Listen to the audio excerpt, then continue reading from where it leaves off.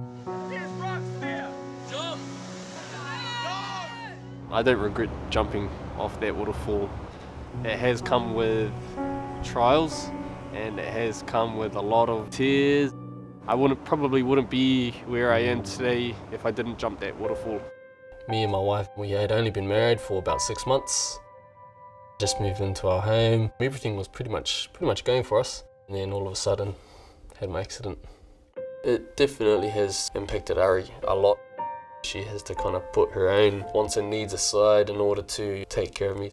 It's hard, but I would never change what's happened. Muscles aren't really getting worked anymore, so they just shrink in size. I've always been pretty into big muscles. Something that I done before my accident, and since having my accident, it's still something that I can do now, and just makes me feel normal. Despite being there with him, I still can never comprehend and fathom what he's going through.